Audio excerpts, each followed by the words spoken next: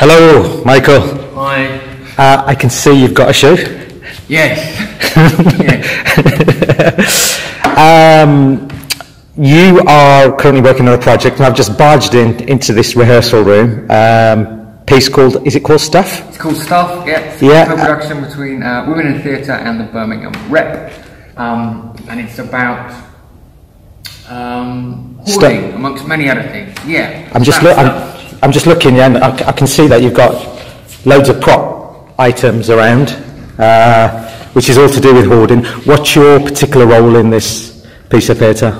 Janice from Women in Theatre approached me because she was interested in exploring the subject matter using the objects. So I'm here as a puppeteer, and we're doing object manipulation, which means using the skills of the puppeteer but not the puppets. So we're using the skills of puppetry to animate everyday objects, hopefully in extraordinary ways, to help tell a story and reflect aspects of Anna's character back at her. So you literally, as you say, there's an object, a newspaper, a shoe, you bring it to life. That's right, yeah. We bring it to life, so we're using sort of breath and focus and things like that.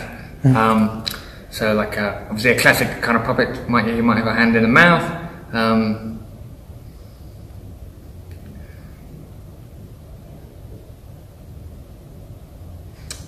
So little movements like that can convey hopefully kind of a sense of sentience and emotion, and then obviously the audience co-collaborate by kind of projecting what they think the objects are feeling onto the objects. Oh, okay. Yeah. So there's a lot of interpretation in that sense. I think so. Well, like as we would with anyone, as we move through the world, we meet people and we kind of get a feeling for what we think they're thinking or feeling. Mm-hmm. But obviously that's all our own projecting experience, and it's the same with puppetry. Is this a narrative that has been written already, or are you devising, or kind of based on real stories?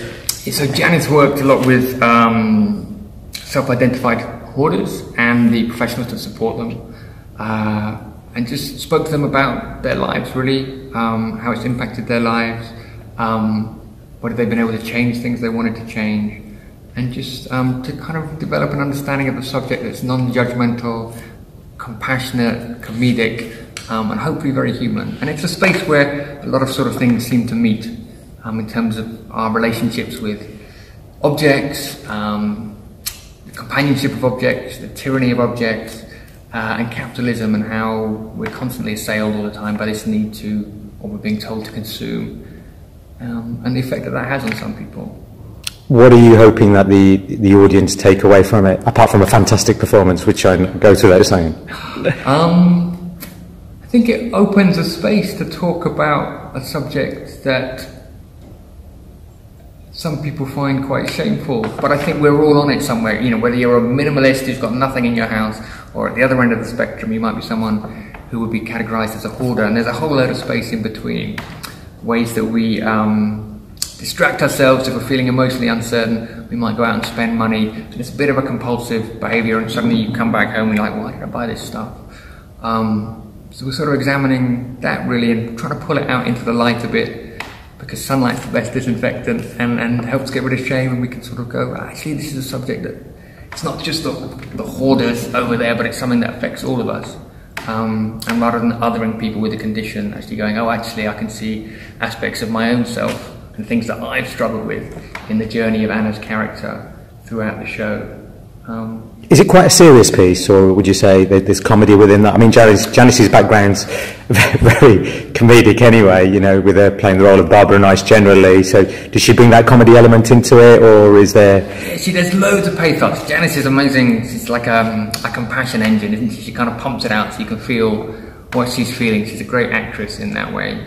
And so sometimes it's very, very touching, achingly touching, and other times it's very, very funny. And I hope, yeah, that with the subject matter and with the object manipulation should create a good night out. Do you have any narrative yourself, or is yours just with the object manipulation and playing with all the objects? I'm here to play with all the objects, to kind of animate Anna's world. It's got a bit of a sort of, she's a bit like a Disney princess at home in some ways. So you're the ghost? I'm the ghost, yeah, perhaps in more ways than one. So that's something we're kind of exploring in rehearsal at the moment, is how explicit is the role of puppeteer within the piece and within Anne as well. We don't know how that's going to go yet, but come and see the show and you find out. What day is the are the shows? It's the week of the 15th. I think we go up on I think a Wednesday night, so week of 15th October. And I think we're on Wednesday, Thursday, Friday, and Saturday. Thanks a lot, Michael. No problem. Thank Hope you. to see you there. Thank you.